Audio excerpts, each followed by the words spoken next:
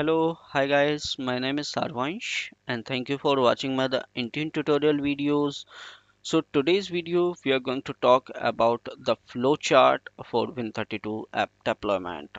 So we'll learn how we can deploy a app or how we can create a Win32 app with the help of flowchart. So let me start this video. Now here is the agenda. What are the topics we are going to cover up in this video? Process flow to create a .intune win file, then flowchart to add a Win32 app to Intune, then the flow behind deployment of a Win32 application from Intune, the flow behind delivery of a Win32 app to the client. So let us start with the process flow to create a .intune win file. So first let's start, and now here is a gather media. So whichever application you want to deploy via the Intune, you should gather that media, then validate command for the install and uninstall. Before going to deploy it, you need to validate it manually, whether your command line is working or not for install and uninstall. Then create a Intune file with the help of the tool I will be explaining in coming slide. So is less than 8 GB. If your package is less than 8 GB, then if it is not less than the 8 GB, then clean up media and reduce the file size. So if it is more than 8 GB, then you need to reduce that media size, because more than 8 GB you cannot deploy via the Intune. Then after your cleanup is less than 8 GB, if yes, then create a Intune file. If no, then solution will not meet the requirement. If you are trying to deploy any media or any application which is more than 8 GB, then that solution will not meet the requirement. If it is yes, is less than the 8 GB, then yes. So specify the source installer folder, the setup file to run, and add the output folder to the Intune file. So this is the flow to how you can create the your dot Intune win file. Let's see the next flow, the flow chart to add a Win32 app to Intune. So let us start this flow chart.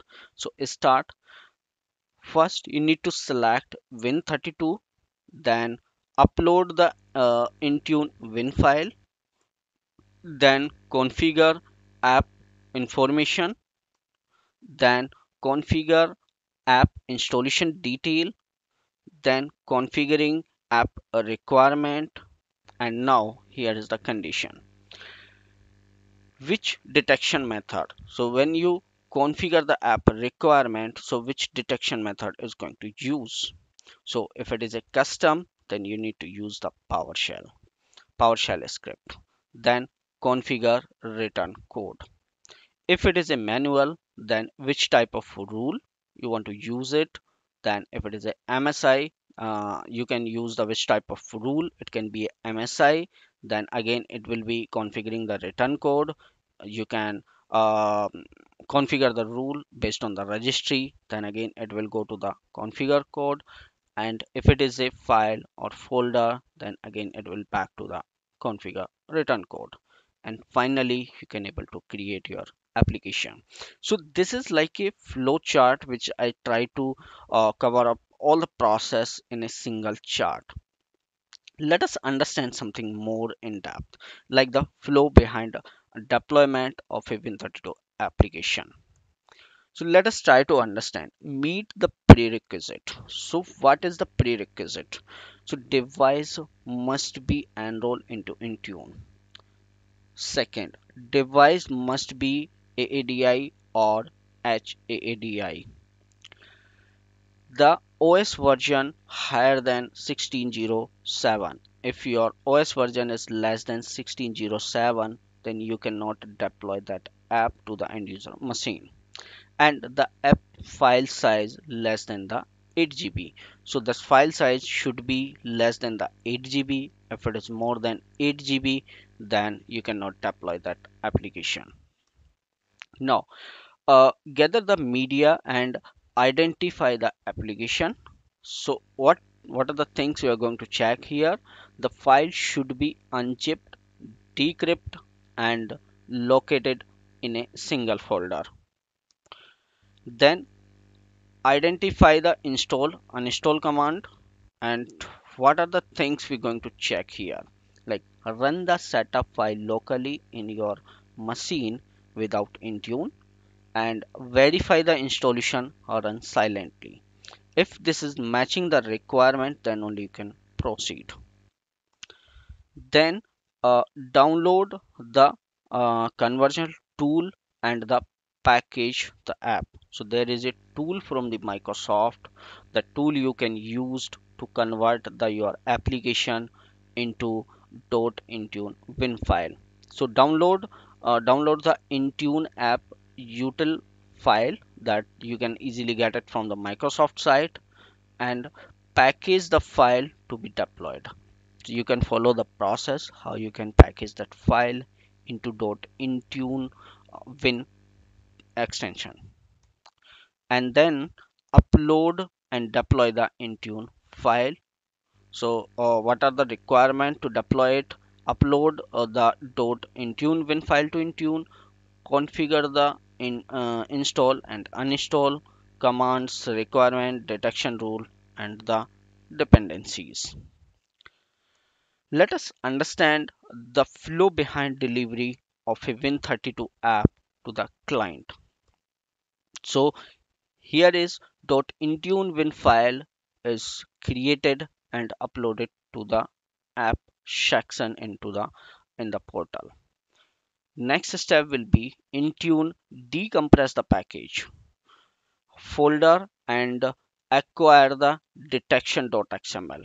So basically what happen when you upload any file, that is Intune win file into Intune console, so that Intune will decompress the package and that folder, and it will acquire the detection.xml file.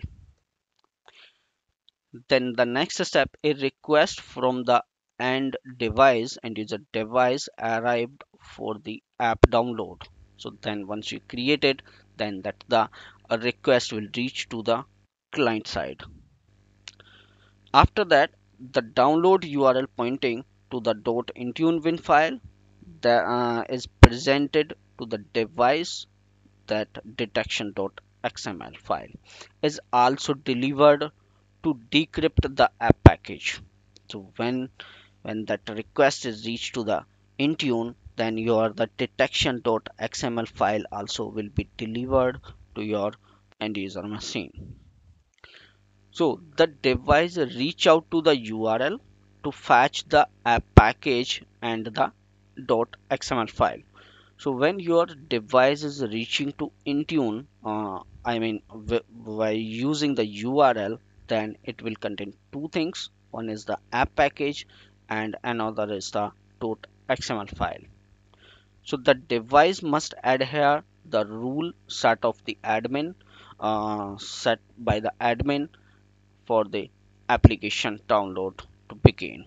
So guys, this is just a small part which I was trying to cover up in my the flow chart to make you understand how the package creation work, and the how you can upload your media, and then how the package will reach to the client. So this is the small example, and now I'm going to create a one more video after your deployment, when you deploy any application to the end user device. So what actually happen on the on the device, that I will be going to create a video for this.